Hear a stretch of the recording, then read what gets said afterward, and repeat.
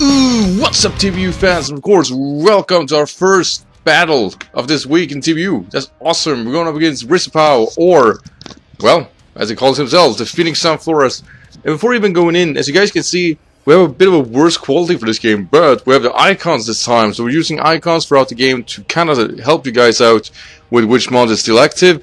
If you guys like the feature, make sure to write it in the comment section down below. If you want the more crisp quality, then I'm gonna take this one away. Sadly, I have to meet them somewhere in between, and my PC is not as good as I was hoping for, which means lesser quality. Sadly, I should say. But with that said, if you see on prep video, you know exactly what I was preparing for. And I did some adjustment. I actually did that. I actually made sure that my Thunder's T, which is still scarfed, obviously, has Thunder Wave. That's about it. But yeah, just in case, really. And the Rispao did not bring Snorlax. That's like, yay. That's awesome. Like, I was so sure Snorlax was going to be a part of this team. Mostly because Snorlax does solve things for him a lot. So I felt comfortable going in. Definitely seeing both Clefairy and Jirachi. Definitely seeing Jirachi as a probable lead here. Also, I changed Volcanion's Heat Wave for Fire Blast because in case, if he has Stealth Rock on Jirachi, then it's not going to die to Heat Wave. It's going to be more defensive. Fire Blast is a better choice. So yeah, that's pretty much it. I'm gonna leave with Jirachi or with my Volcanion and hope that we get something burned, because I'm feeling Jirachi is his lead. So with all that said, let's go. So he's gonna lead off with Clefable, and yes, he has two freaking steel types. So I'm not gonna go for a potential Sludge Bomb or anything like that. I'm just going for Steam Eruption. And I know Latios is a very good switch in overall, and you know it is what it is. But you know what? Volcanion is Volcanion, and boom, burn. So we're obviously gonna hit off the season, just as Volcanion being the broken mon it is. No, not really. But we get the burn, you know, that's nice. Latios can't really do a whole lot to my Gardevoir outside of Shadow Ball or Shadow Claw. And I was really fearing this could be a Dragon Dance set, so having that in mind, I'm gonna show him Gardevoir. He's gonna see the one coming and actually go for Jirachi. Now here's the thing, I was really hoping would attack me and show whether or not he's scarfed. He is not scarfed, that's first perk, so we go for Shadow Ball, do massive damage on it, and he goes for Thunderbolt. He actually shows me that first of his special, and he did go for Flash Cannon. Luckily for me, Flash Cannon will do easily 50%. Had he had Iron Head, he would easily put me in a KO range. It wouldn't kill, but you know, it was up there. So I'm just gonna keep going for Shadow Ball, even if Suicune comes in, which is intimidating, because if this is a Crocoon, you know, then I'm kind of a tough position, I'm not gonna lie. And the only thing I can do here is directly switch into Thunderous. Like, even if it sets up Calm Mind, I should still be in a 2-hit KO area. I might actually even kill my Thunderous in that session. But that's the best bet I got, so I'm gonna go into Gaithar. And he goes for Calm Mind. It's like, yeah, there we go. There's the warning bells. There's the warning bells. This is Calm Minding. It's Calm Minding. It's Crocoon. That was all that went through my head. Like, I gotta do the damage. I'm gonna hurt him. I must hurt him. And I must hurt him hard. And luckily, you know, I'm timid, I'm not modest, which means that, like I said, I am still in a 2-hit KO area, but, you know, it's not as comfortable. He just decided to switch out, probably fearing the specs, which I'm not, obviously. Like I said, I was pretty sure he was gonna try to fend off my Scarfer by actually since I have Sceptile, like, he was definitely forced to use Scarfer if he wanted to deal with that properly. And nor Jirachi, as a bit of counterpart, is not that, so I'm actually thinking that Lucario must be it. Lucario must be scarfed. If it's not, then Sceptile actually rips for his team. So we get Clefable out of the way. He had actually Sack Stat, and he had the Stealth Rocks. How about that? But, you know, it is what it is, and I can't really do anything about it. Latio's gonna come back in here, and, well, Gardevoir is back. Like, what else can I say? Gardevoir is my #1 switch into this, and he hasn't showed anything else. He hasn't even evolved yet. So he actually going to Mega Evolve now, so I was very, alright, Shadow Ball probably coming my way. Nothing I can do, just gonna have to accept that. And he roofs. Nice. So, does it really fair that, you know, obviously he doesn't lose a lot of HP, so that's really cool and awesome in any fashion, really. So, I'm just gonna go for Moonblast, and he's actually gonna switch into Suicune, and here is where I think he gets into a very terrible realization. It might be, you know, your standard Crocoon, but Moonblast from Gardevoir is nothing to chuff about, because this is 100 base attack. That's a 40% hit. and there is no way you can recover stall me or rest slip talk me through this. You're not gonna win this situation. And I think Riz realized that and probably not feeling it. He goes for Ice Beam, probably figuring out who go to Thunderous, but I'm not going anywhere. And he gets a crit there, which obviously doesn't really matter a whole lot. Outside of course, that I'm being a bit more fragile now than I should be. But yeah, I'm just gonna keep spamming Moonblast, and we get the Suki right away. And like I said there, had he switched to go for Calm Mind and stuff like that, that would not have helped him. I went Modest because I needed to bring the Moonblast. I needed to be strong enough to hurt him hard. And he's gonna go to Lucario. I was feeling alright, Bullet Punch coming my way, and if not, then maybe Vacuum Wave probably wouldn't kill me, but at least, you know, Thunderous does resist both of those stabs, and Extreme Speed is nothing I was prepping for, and that hurts. It hurts a whole lot, actually, and I really can't do anything. I have to sack it. I really have to sack Gavestar there, and just bring Sceptile, you know, getting my Mega Evolution going, and basically try to wrap the game up from there.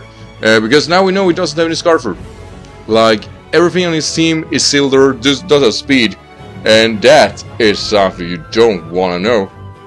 But I'm actually going to go for Protector. I'm not sure I can outspeed him if it's Jolly. I should probably have Scout already. That was obviously adamant. I shouldn't really have to worry about it. And I actually get to know later that it has Sword Stance, so he went for an Extreme Speed here, and that may very well been in, you know, in his disfavor there, not going for a Sword Stance. I could have gone for Substitute, that would have been nice, but I had Protect instead. And he switches out to his Latios, and obviously he's Levitating. Here's the thing though, since the burn pushes him in that KO area, I now know Dragon Pulse will kill him. No matter what happens, Dragon Pulse will destroy him. And yeah, that's nice.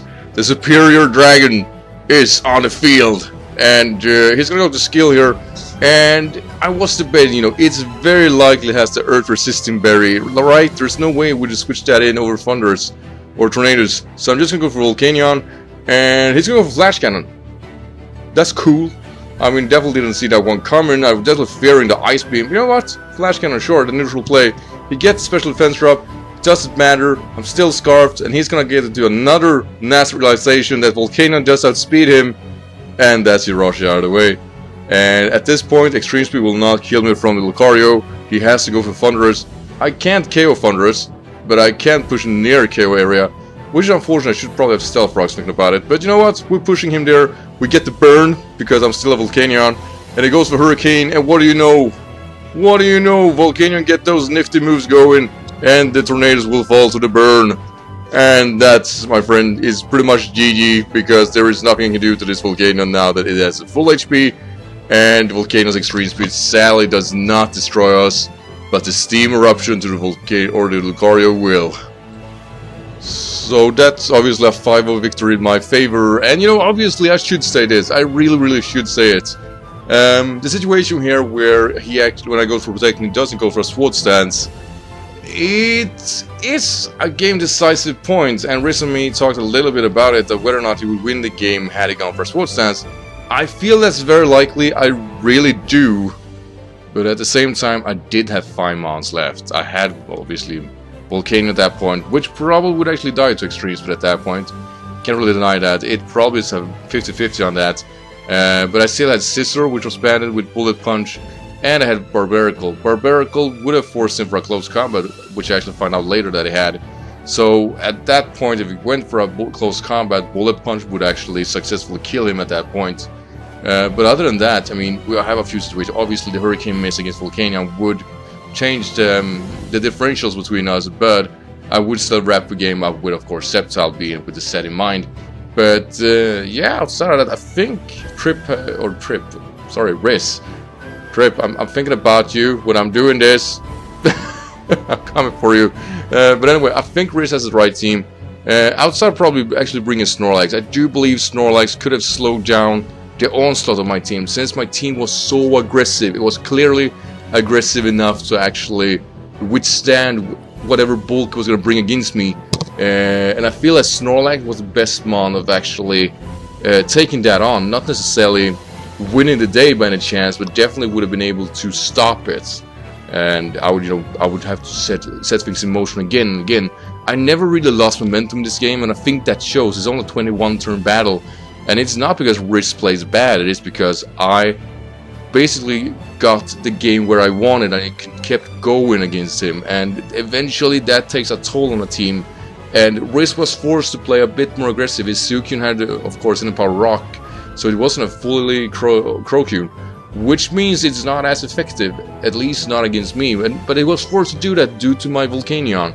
So I think his team build is right. I think he does most things right here. But in the end, the aggression of the onslaught that I bring in was simply too much.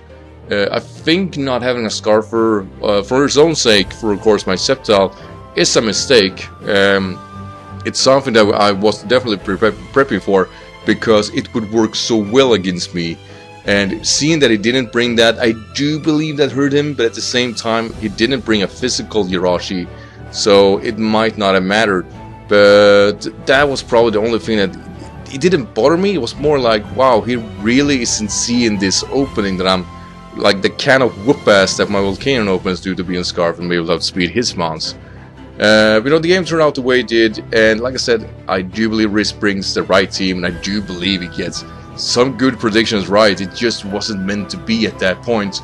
And Riz obviously new to the format. He will definitely find his way here. He's an extremely strong battler, and this is actually the first time I'm beating him. He actually beaten me before, so there is no question about his battle brawn.